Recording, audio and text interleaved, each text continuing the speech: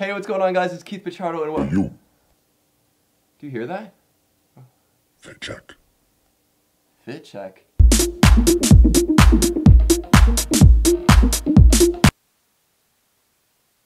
Fit check.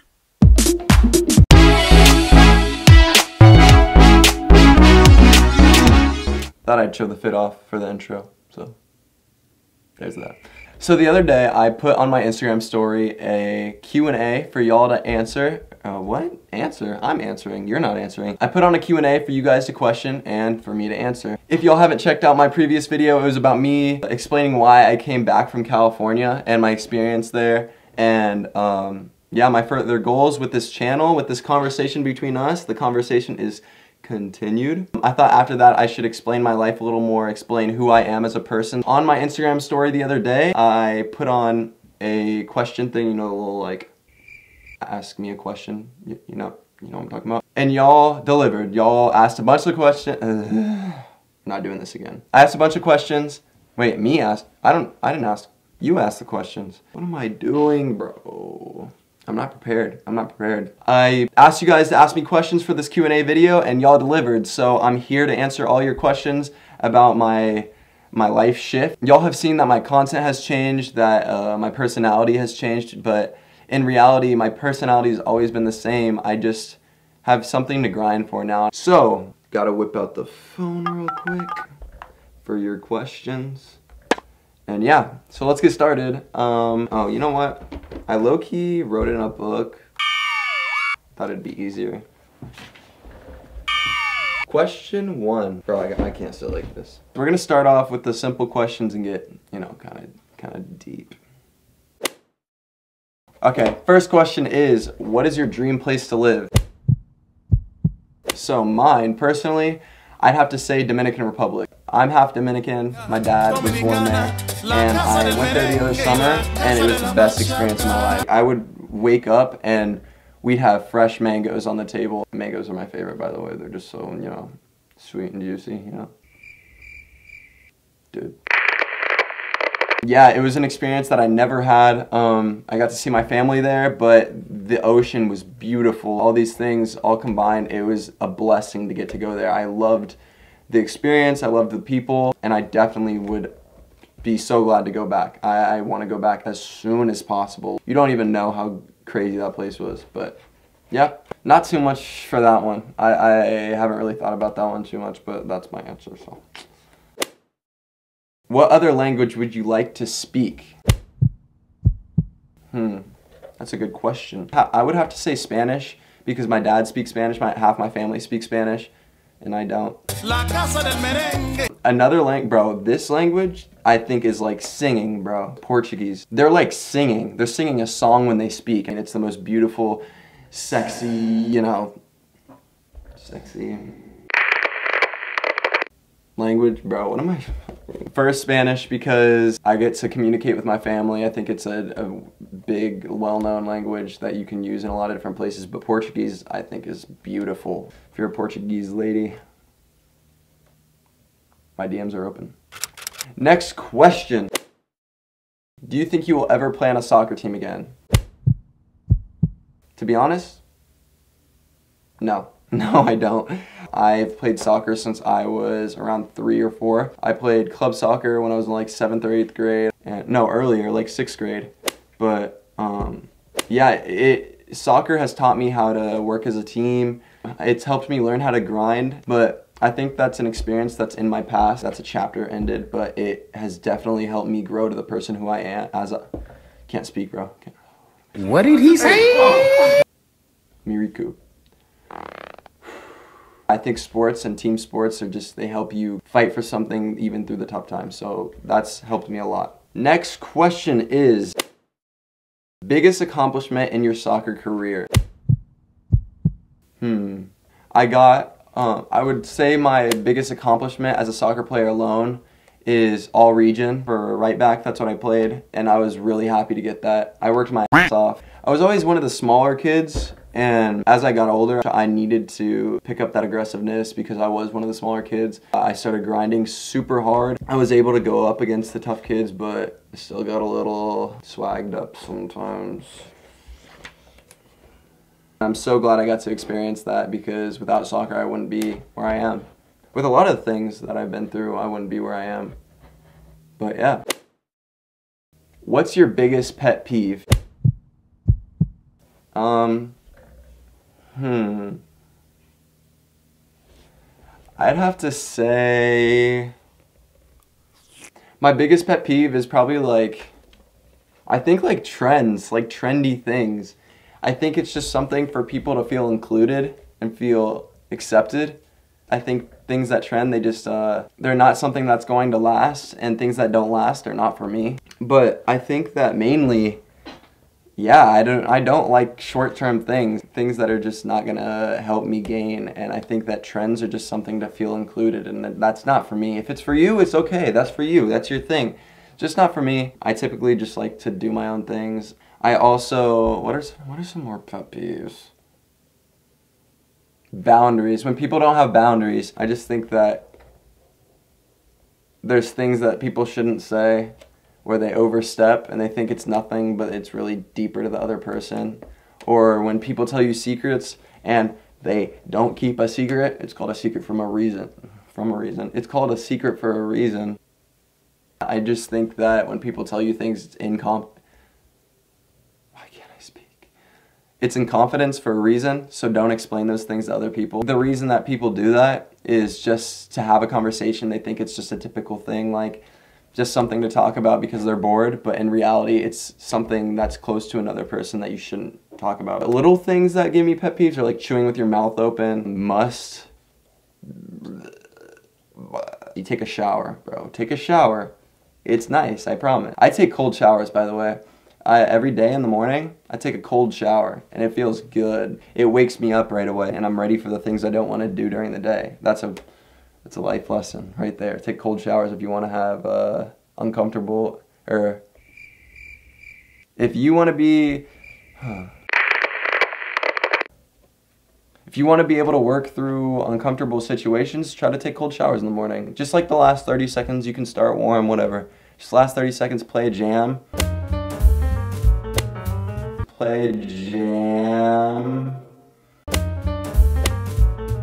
I'll be playing, bro, Miley Cyrus be hitting the shot. Don't listen to the last thing I said, but take a cold shower, that's a life tip. Gets you ready for uncomfortable things in your day-to-day stuff. So, What did he say? This is a good question. Yes, sir. What traits do you look for in a girl? Let me get this straight. I'm not into girls. I'm into women. What I mean by that, let me get this straight before y'all start chatting up the, comments.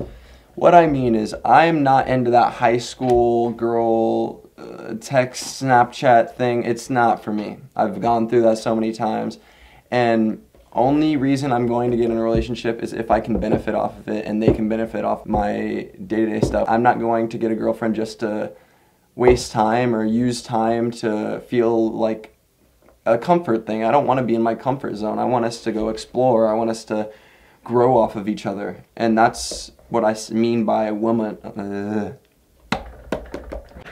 That's what I mean by I want a woman. I want someone that's mature. I want someone that's going to help me day to day, that it's going to challenge my thinking, and I want to challenge their thinking. Bro, I think that I'm only going to allow things that fit into my schedule, and I will fit into theirs, such as, if you are important enough to me, you will fit into my schedule. And I don't mean this in a negative way. I don't want to sound snobby or anything, but it's a serious thing, because I think a lot of people rely on another person for comfort and love and confidence. That's a big thing, confidence. When I rely on you for the ups, then I'm gonna be super down on myself when you don't give me that attention. So I'm only going to look for someone that builds me as a person, and I build them as a person. I'm looking for a woman. That's what I meant. If that makes sense, cool. If it doesn't, I'm sorry you don't understand. I tried to put it into words as best as possible, but yeah. Next question. Are you going to college? If so, what's your major? So, I just got accepted to ASU, actually, for this fall, and I'm going for film and media. Film and media is basically like The production of movies, lighting, screenwriting, directing, that's exactly my focus. I'm trying to get into that sort of field because movies drive me. I want to make movies, I want to act in movies, that's my passion. And when I watch movies, I watch them to change my way of thinking. The number one thing that's helped me through my struggles are movies and changing my way of thinking. I want to be a part of that process. What's shaped me, I want to start shaping other people in that way. I'm super excited. I finally get to start my journey on the thing I want to do. I have full force into it. I believe in myself that I can get there. And that's all you truly need, is you need to believe in yourself fully if you want to get to the place that you are. People feel like they need to know what they want to do right away. It takes time. Let me ask you a question. When I say, what do you want to do with your life? What's the first thing that pops in your mind? Don't even think about it, just the first thing. That thing is something that you should be picking up right away, and you can just start learning day to day to day to day.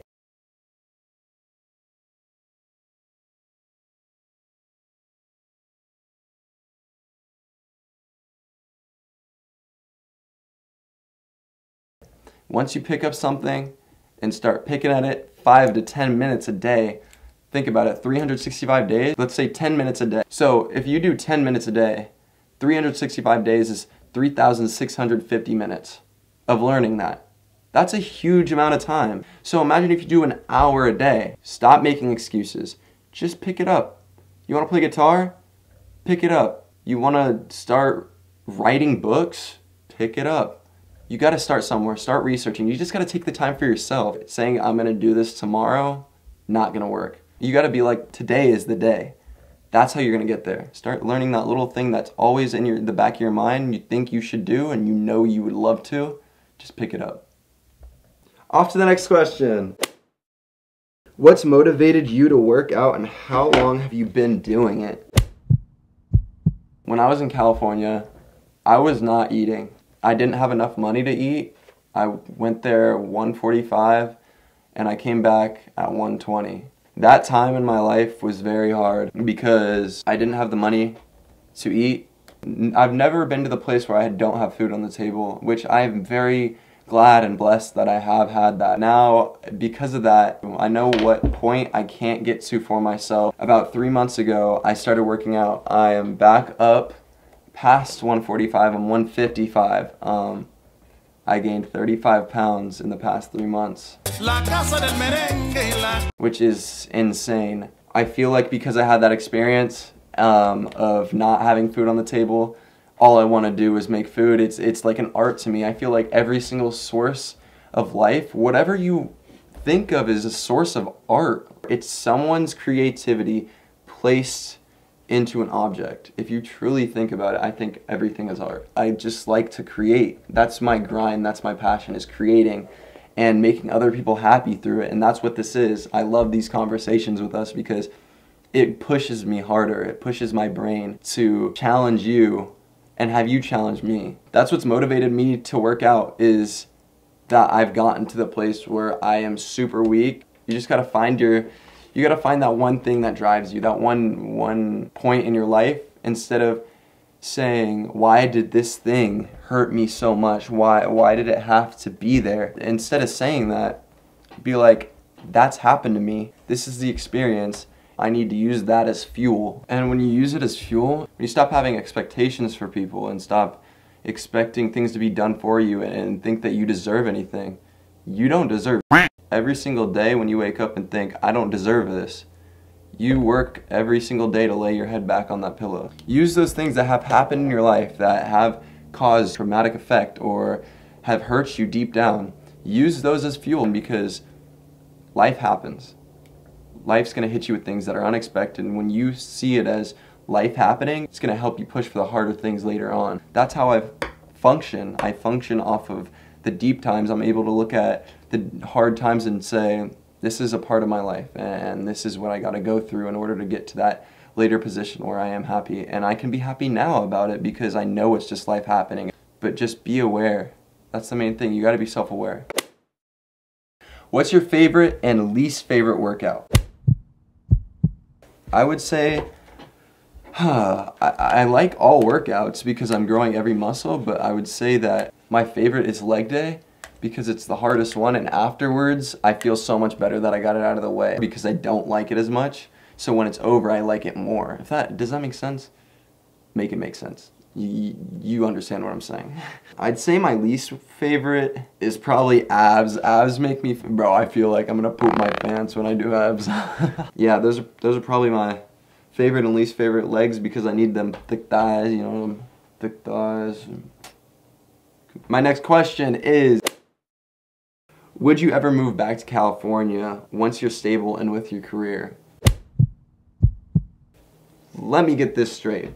I am stable currently. I am stable mentally, physically, money-wise. I'm chilling. I just don't think that I'm ready to go there. I need to keep building on my... I guess I'm not stable. But I definitely see myself going back, and that's the goal. So yeah, there's that question for you. This next question is, what's the best tip for loving yourself and being confident in who you are? One is, you gotta stop worrying about what other people are doing. Once you realize that we are all people and they're gonna die doing what they're gonna do and I'm gonna die doing what I'm gonna do, once you realize that, you stop worrying about what other people are doing and having FOMO. I've had my experience with FOMO, but now I realize that that's their life. They need that to enjoy themselves. I need to do my own thing to enjoy myself. And most likely what they're doing is probably not progressing me anyways. So it doesn't matter. Stop worrying about other people, what they're wearing, what they're doing, because everyone has insecurities. Everyone has their own thing going on. Some people are just better at hiding it. Try to make what you're doing right now better by yourself. Tip number 2, tell yourself. Physically, I just spit so... Don't worry about that. Tell yourself in the mirror. Literally, there's this thing that I found. It's called like the umbrella effect or something. I think it's called that. Let me look it up. You know what? I don't really know if it's called that. Please let me know if you do know. Type it in the comments if I'm right. I think it's called the umbrella effect. I don't know. But it's where you have your own perception under your umbrella or whatever. It's where you have your own perception about all these things going around, or it's called like the spotlight effect or something, that everyone's thinking about what you're thinking, that you think, oh, I'm ugly, and they're thinking about it. Or they might be looking at me. In reality, they got their own thing going on. They have their own umbrella, and they're thinking, everyone's looking at me right now, like I look so good. But in reality, no one's looking at them. It's all about perception. You gotta just tell yourself you're beautiful. You know, it literally takes more energy to be negative than positive. So why do we have so much negativity in the world? I was never a confident person, so I depended on everyone for confidence. Truly, that's the worst thing. In relationships with people, with spouses, with family, don't expect anything from them and don't rely on them for emotional support. You gotta use that for yourself. Like, it's okay because we're all human. We all gotta be there for each other, but don't expect it because not everyone's thinking about you. It's true. No one truly gives a shit about you. So give a shit about yourself. Start learning how to love yourself. You gotta do it step by step. It's not going to be a quick one-day thing, but you gotta start somewhere, just like everything else, whether you're playing a musical instrument, learning how to read, whatever it is, you gotta do it step by step. The people that want to get to a certain place right away, they're worried about the end goal so much that they're not even starting the process. When you stop worrying about the end goal and start working on little things, such as like, I did this because I'm learning guitar, but when you start picking away at it every single day, you'll get to that end goal eventually. Just stop worrying about it, because then if you worry about it so much, you're gonna get there and realize how much of your life you missed out. Next question. What's your dream job?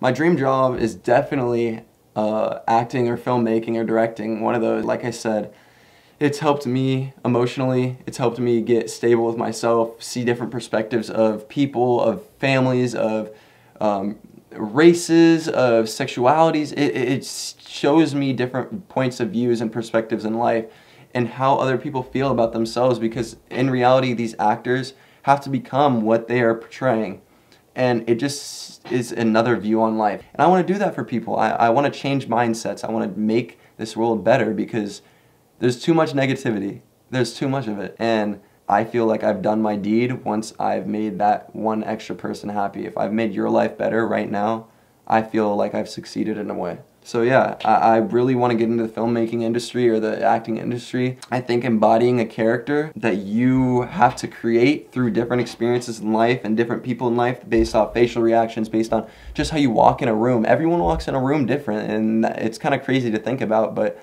it can literally show how a whole person is just by walking in a room or walking out of a room. But yeah, that's that. Next question. What is your goal in life?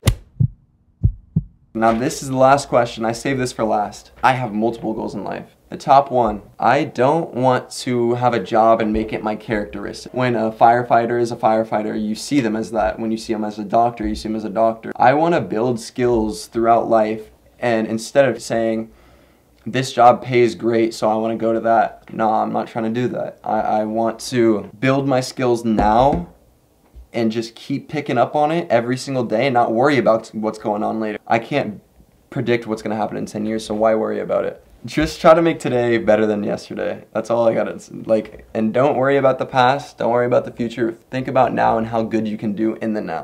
Does that make sense? Makes sense? But yeah, those are all the questions, guys. I hope that you got a better understanding of who I am as a person. Just my goals with this channel. I wanna make us a better relationship, me and you and I just want to make our relationship better. I want you to get to know me before jumping into my channel and just start listening what I'm...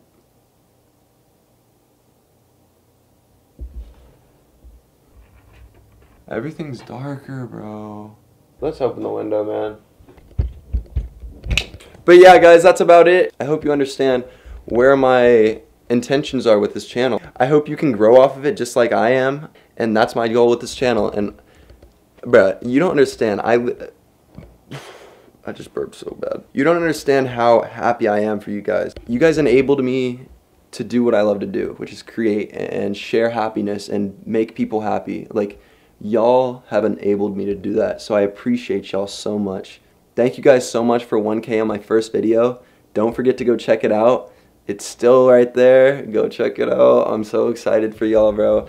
But comment down below any questions that I missed so that you can have a better day, or anything that you are struggling in your life. Comment down below. I'll DM you.